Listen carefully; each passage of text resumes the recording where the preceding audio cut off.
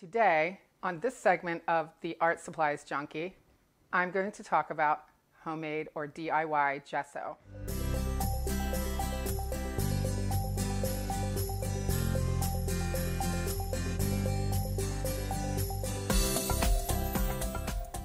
I started making homemade gesso because I was painting on uncommon substrates. There are three types of gesso.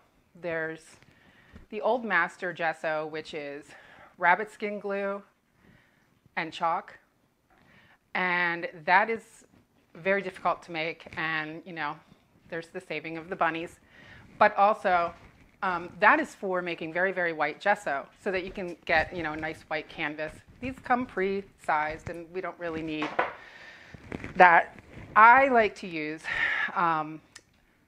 tinted gesso when I paint in plein air, and I would maybe work on this sort of a substrate, which is Luan, and I would tint my gesso with a gray so that the light doesn't bounce while I'm painting on it and burn my eyes while I'm trying to work out colors. And so that's how I kind of got into making my own gesso, but I was still using store-bought gesso to do that and just adding in acrylic paint. So then I got into painting on other substrates, and I did an entire series which is connected and linked to this story, but painting on things like this cereal box. And traditionally, a cereal box is not an archival piece of substrate. So we wouldn't necessarily paint right on top of it because it's going to, degrade before your painting is passed down to a few family members or sold or whatever. But, I strive to make things archival, so I started looking into what way could I make clear gesso. And that's when I discovered marble dust.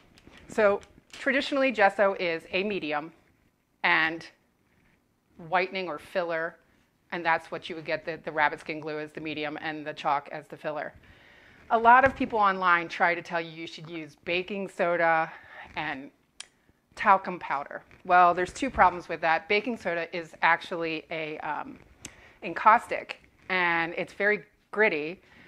And so encaustic means it's like bleach. It's eating through things. And so I don't like that as my chalk. I would use talcum powder, except most talcum powder has perfume in it. And again, it's going to yellow over time, and you don't really want that underneath your painting.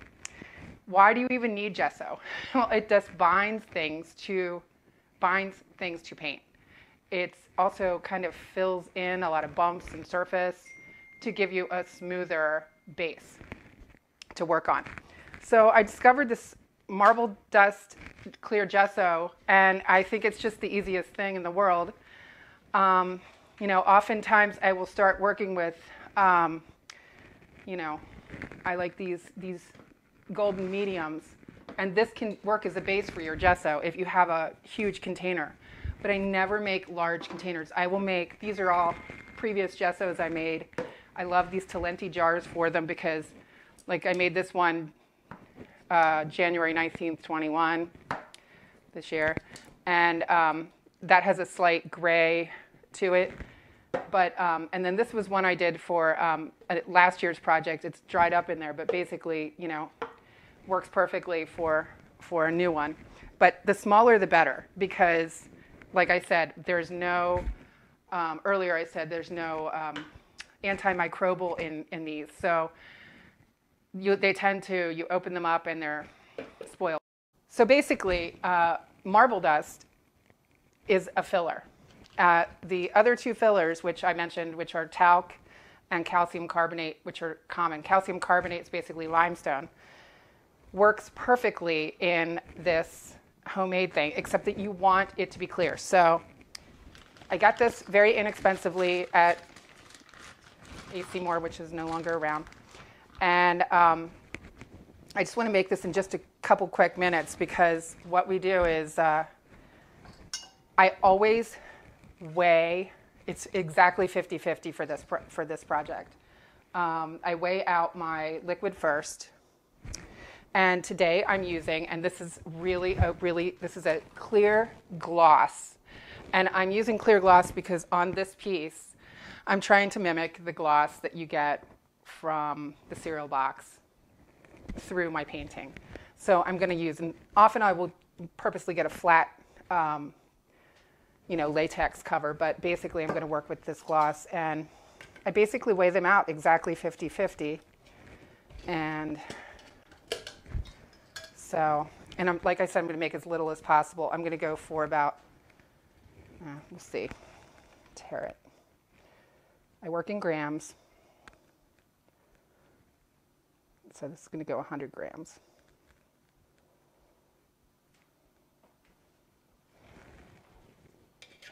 Okay, we got about 100 grams in there. And it's already the consistency of, I would say, like yogurt or something. It's not terribly thin, and it's not terribly thick. And then I always separately do these because you can't take it back out. So that was 106 grams. So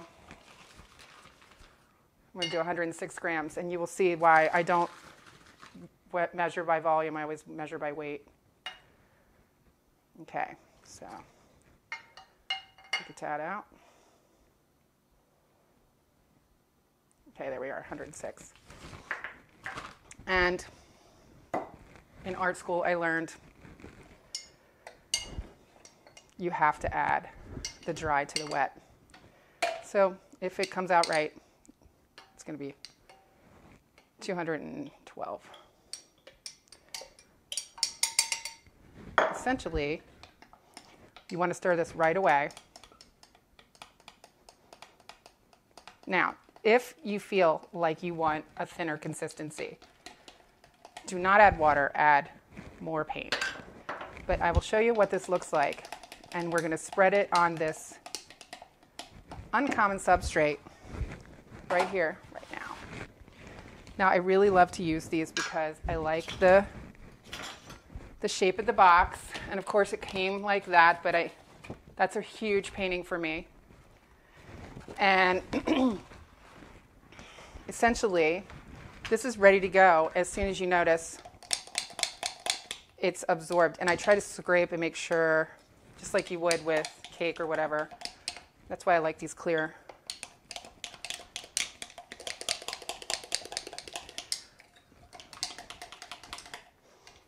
Okay. Set that aside. And what I'm going to do is I'm going to work right out of this container, but I can tell that this is probably twice this amount of what I need. And essentially, you can see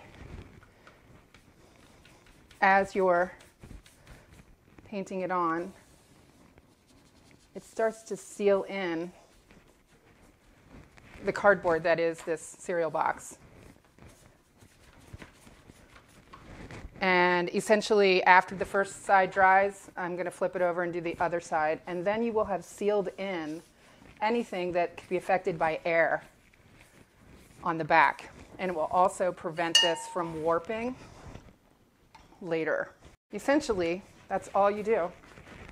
It's very basic, but as you can see, I'm not losing. It does look filmy right now, but as this dries, you will not lose any of the image through here. And I really like to use these because I like to see the little words pop through, and sometimes the colors will, complement the pieces that I'm working on. Real quickly, before I'm done with this, I'm going to move this over here for now. Let that dry. I want to show you, I love mason jars along with the Talenti jars because they're easily cleanable, but I will scoop this. I like to use the brush because it's better than a spatula, and you want to save this for when you flip over the other side, but you need to seal it up right away.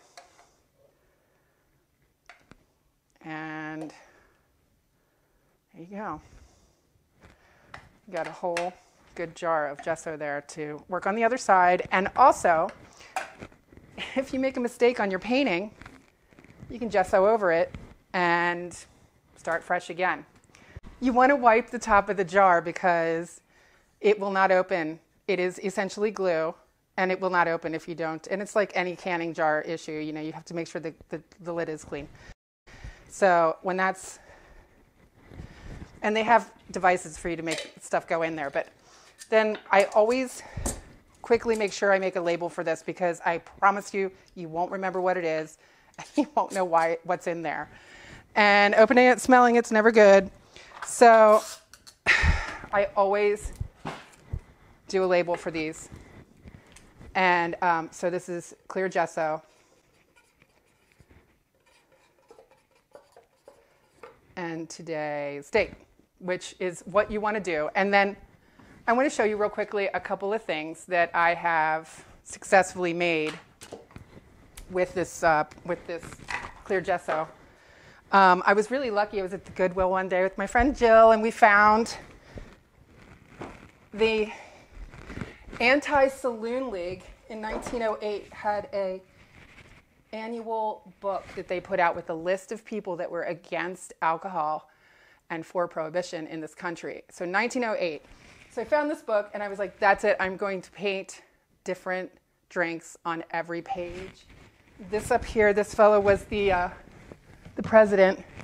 Anyway, so that was a fun project. But these are all both sides gessoed, and then gessoed to this substrate as well. So that's a really good project for that. So you can paint on book pages, you can paint on newspaper, and a lot of things you can just use clear acrylic to encapsulate it, but the marble dust gives a little texture, so you have something for it to hold on to. So that's homemade gesso, DIY, Art Supplies Junky. Thank you.